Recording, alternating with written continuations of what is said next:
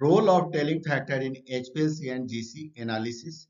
In this session, you will learn what is tailing factor, what is its role in chromatography analysis like HPLC and GC, what are the factors affecting tailing factor, what is its acceptance criteria. Namaste and welcome to Pharma Knowledge Forum. I am Dr. Pramod. I provide a skill-based lecture on pharma analytical techniques like analytical method development, analytical method validation, impurity control, strategy, chiral separation, genotoxicity. The fee for such lecture is much less than you can expect. You have to only subscribe the channel and like the video. Tailing factor. Tailing factor or USP tailing is denoted by T. Tailing factor is one of the widely used system suitability parameter used in the chromatography analysis. It tells about the shape or symmetry of the peak.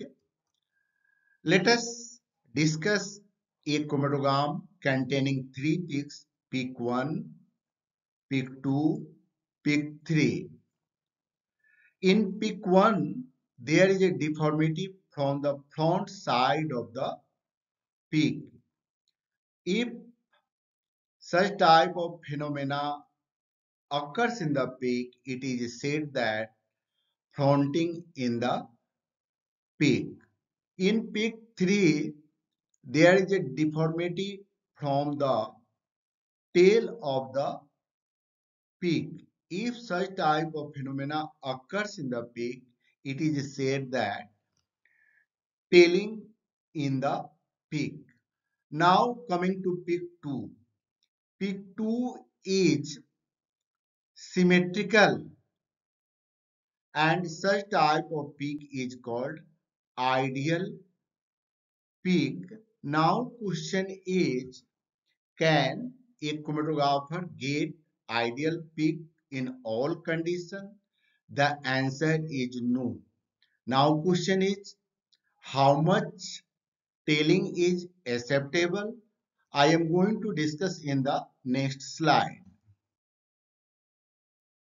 Tailing factor is defined as the distance from the front edge of the peak to the back edge divided by distance from the front edge to the center line, with all distances measured at 5% of the maximum peak height. It is calculated by the following formula. Tailing factor is equal to x plus y divided by 2x. X plus y is the total distance. X and y are the peak half width at 5% of the peak. X is the front half width, y is the back half width. Acceptable limit of tailing factor at its impact on chromatography analysis.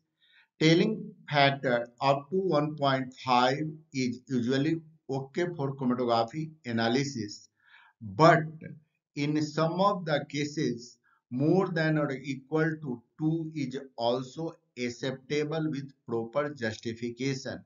For example, in alkaline molecules or macromolecules like azithromycin, clarithromycin, erythromycin, clathrate, it is difficult to achieve symmetrical peak.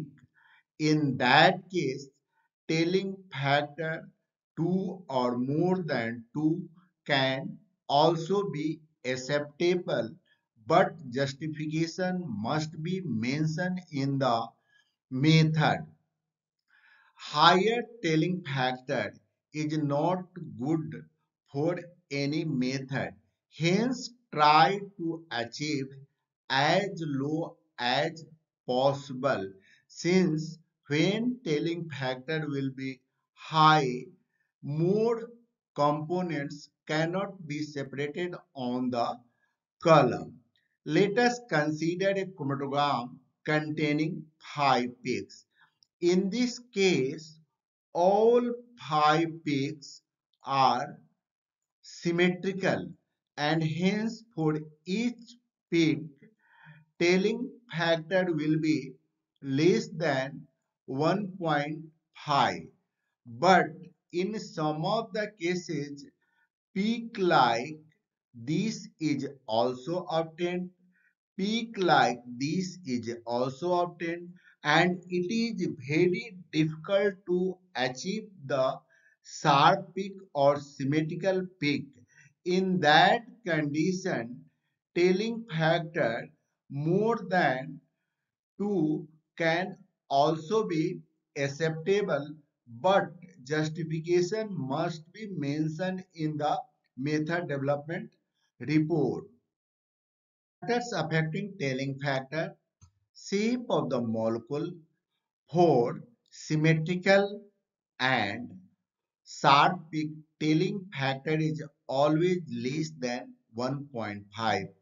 But for broad or unsymmetrical peak, tailing factor may be more than 1.5. Hence, we can say that tailing factor is inversely proportional to the shape of the peak. Column efficiency: on increasing column efficiency, tailing factor is decreased. On decreasing column temperature, tailing factor is increased. Hence, we can say that tailing factor is inversely proportional to the column efficiency.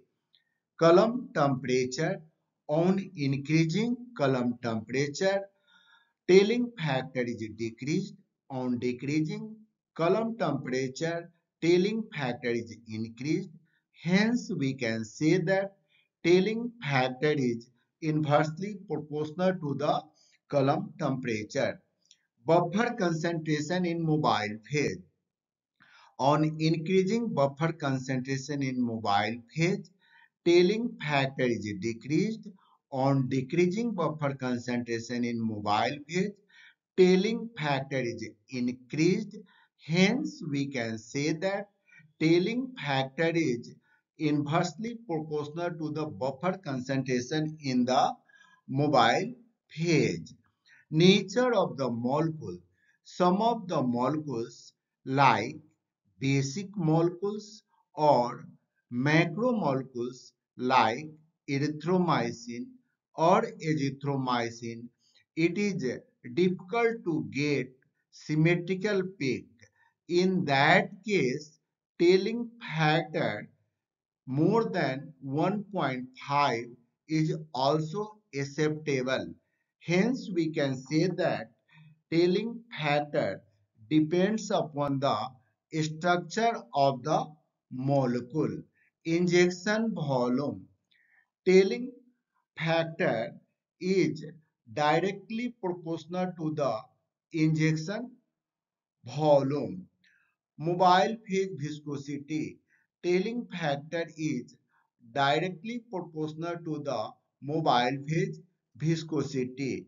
Nature of the diluent: tailing factor is also depend upon the nature of the diluent. pH: tailing factor also depends upon the pH. This is all about this session. I hope you have enjoyed the session. For any question related to this lecture, you can write in the comment section. In next session, I am going to discuss fronting, symmetry factor and asymmetry factor. Thank you.